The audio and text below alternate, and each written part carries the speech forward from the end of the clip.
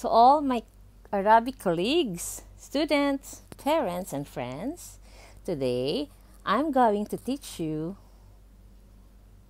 and tell you what Balot and Penoy are. This is a Balot. Balot in English is fertilized duck egg. This is a Penoy.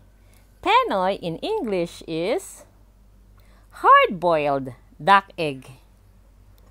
But what is the difference between these two, Balot and Penoy? Balot is made from duck egg, which is already a chick that just didn't get developed.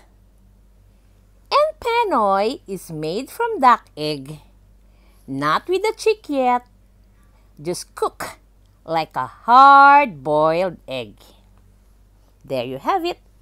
Balot, fertilized duck egg, while a Penoy is a hard-boiled duck egg. In my next video, I'm going to show you how to eat a Balot and a Penoy.